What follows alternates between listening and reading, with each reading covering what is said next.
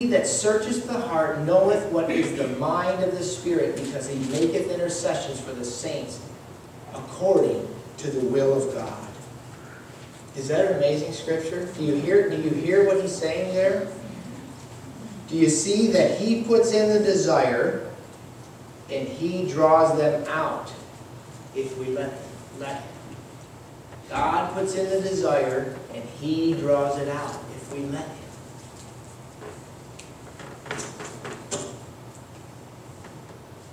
Steps to Christ. I want to read to you a little something from Steps to Christ.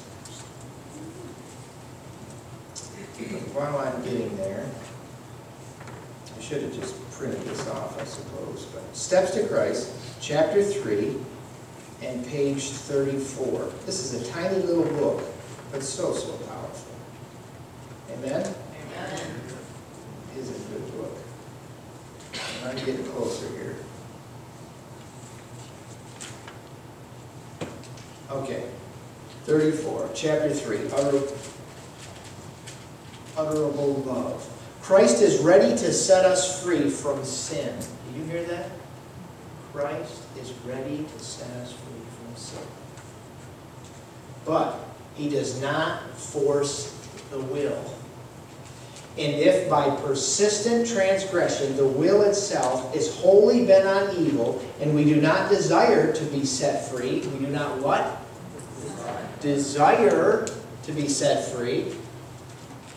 If we will not accept his grace, what more can he do? We have destroyed ourselves by our determined rejection of his love. Behold, now is the accepted time. Behold, now is the day of salvation. Today, if you will hear his voice, harden not your hearts. Man looketh onward on the outward appearance, but the Lord looketh on the heart, the human heart, within its conflicting emotions of joy and sorrow, the wandering, wayward heart, which is abode of so much impurity and deceit. 1 Samuel 16:7. He knows its motives, its very intents and purposes.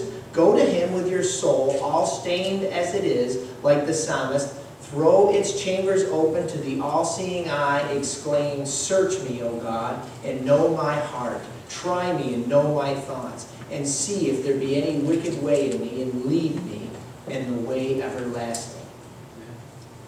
Many accept an intellectual religion, a form of godliness, when the heart is not cleansed. Let it be your prayer. Create in me a clean heart, O God, and renew a right spirit within me. Desires alone, brothers and sisters, will not change you. They will not change you. You know, I fear, did we come at things from such a bias that it skews our whole thought process? I have a friend who has an ice cream business. And this individual will look at the weather report to see, well, should I go out and work or not? And if he finds the weather report that he likes first, then he doesn't go to work. But if it says it's going to be sunny and beautiful, he may search for another weather report until he finds one with a little gloom and says, I'll choose that one. We're not going out today. Forget that. Do you hear what I'm saying? Many people approach the Bible that way. They approach the Bible from this deep-seated understanding that's all screwed up. Or they want to find what they want the Bible to say. And they go into the Bible looking for exactly what they want it to say. Is that how we should study our Bibles? How do we study our Bibles? from an open mind, with the Holy Spirit, allowing Him to talk to us, right? Why does Jesus say you have to come to me as little children? Why little children? Because their minds aren't all filled up with junk, right? How am I going to teach something to somebody that knows everything? How do you learn? Why do you think the scribes and the Pharisees were so proud? Because they knew so much.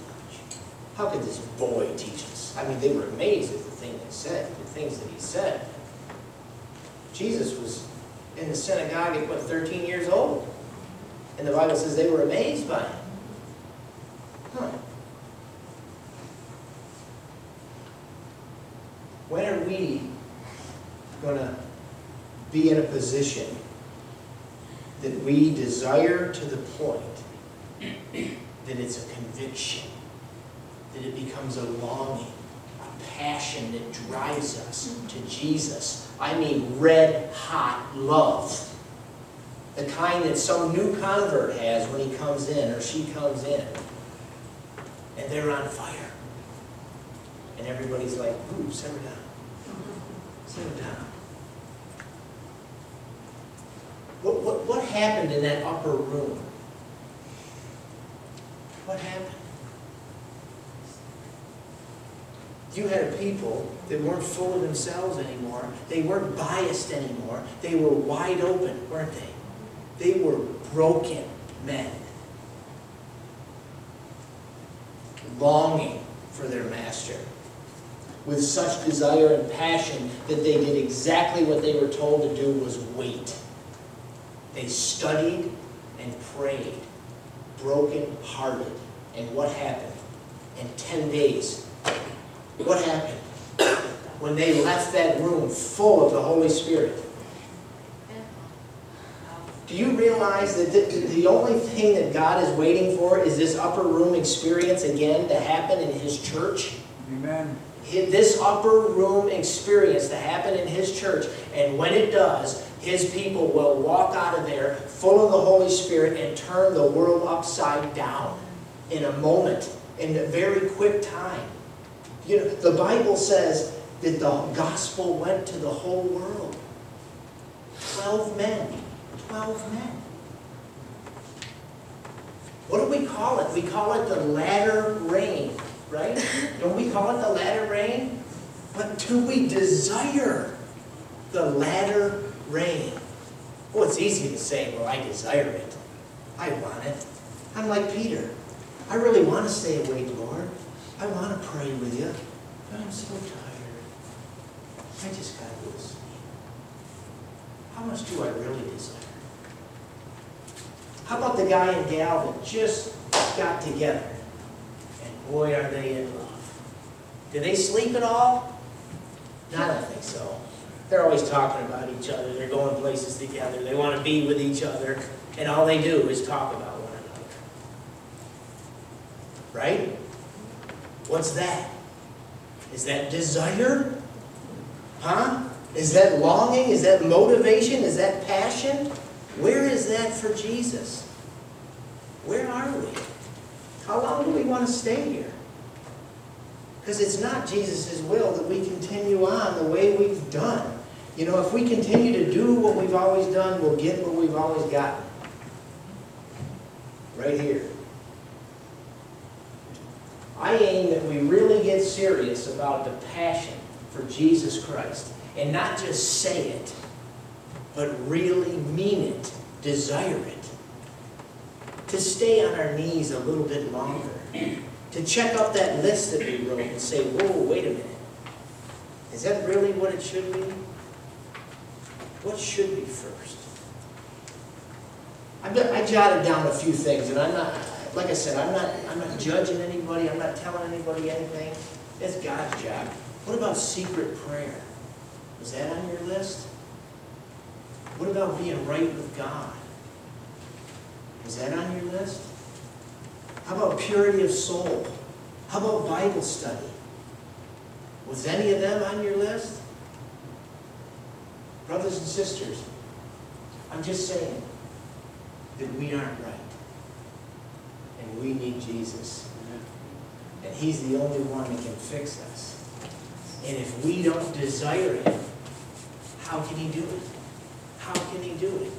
We're only going to get what we really desire, brothers and sisters. And I think you know that. It's really pretty common sense.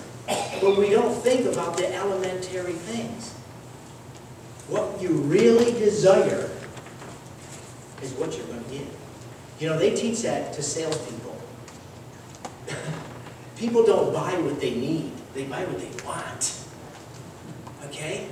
You will see somebody walk through the door and you're a salesman. All you got to do is find out what they want. Forget about what they need. You find out what they want, you can sell it to them. Am I lying? Brothers and sisters, let us follow Christ. Let us finish this work. Let us be on fire for Jesus. Our closing song is 524.